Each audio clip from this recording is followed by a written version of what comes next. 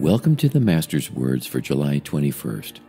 Today's quote is from The Dream Master, Mahanta Transcripts, Book 8, by Sri Harold Klemp.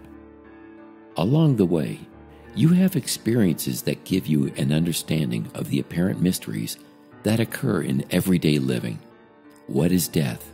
Why are some children so smart when they're only 4 or 5 years old? Why are some adults so ignorant at 50 and 60 years of age? These mysteries are revealed through an understanding of reincarnation and karma. How much experience has that soul gained or not gained in previous lifetimes?